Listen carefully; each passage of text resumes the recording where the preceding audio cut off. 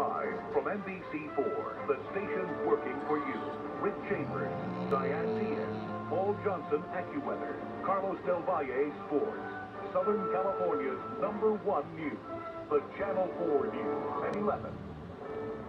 She stopped to help a motorist in trouble and said she was hit by a suspected drunk driver. Tonight, Riverside police are in mourning as one of their officers died from the line of duty. Good evening, I'm Michelle Moon, in for Diane Diaz. Hi, I'm Rick Chambers. Our top story tonight is a sad one. A Riverside police officer killed after serving just 18 months on the force, struck down by an apparent drunk driver.